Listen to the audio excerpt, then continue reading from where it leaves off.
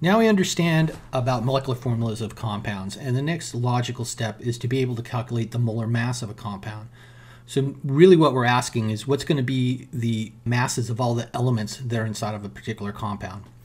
So the molar mass, and this is also called the molecular weight of a compound, is equal to the sum of all the molar masses of the atoms contained inside of that compound.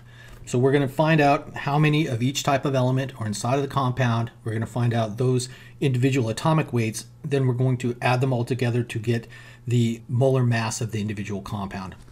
So an example is CO2. And this molecular formula tells us that in a CO2 molecule, it contains one carbon atom and two oxygen atoms.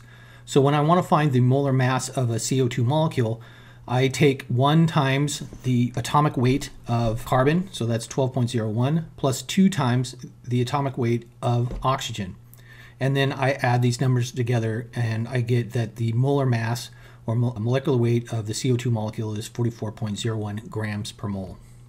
So remember, even though here we're talking about individual elements, those numbers that are on the periodic table in terms of weight are actually the units of grams per mole. So when I add these together, what we get is grams per mole for the overall molar mass of an individual compound.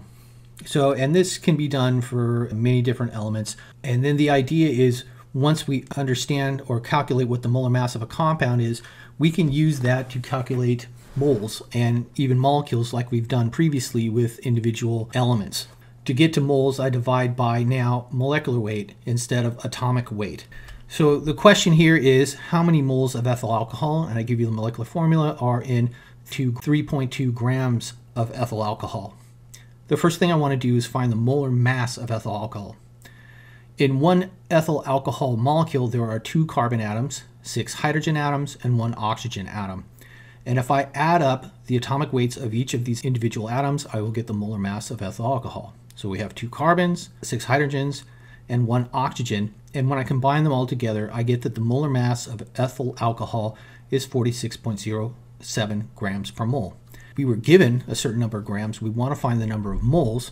And now the calculation is analogous to what we were doing with individual elements. I remember that if I take grams of a species and divide now by its molecular weight, which is in grams per mole, I now get mole.